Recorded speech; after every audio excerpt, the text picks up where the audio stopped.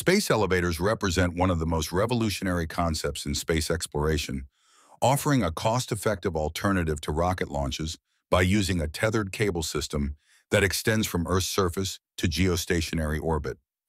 These massive structures would use climber vehicles powered by solar energy to transport cargo and passengers to orbit at a fraction of current costs,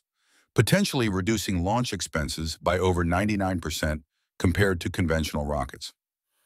At the top of the elevator, a counterweight or space station in geostationary orbit would serve as a hub for deep space missions, eliminating the need for spacecraft to escape Earth's gravity well using expensive and fuel-intensive rocket launches. The environmental benefits would be substantial, as space elevators would eliminate the pollution and massive carbon footprint associated with traditional rocket launches, while also enabling a steady, continuous flow of materials between Earth and space.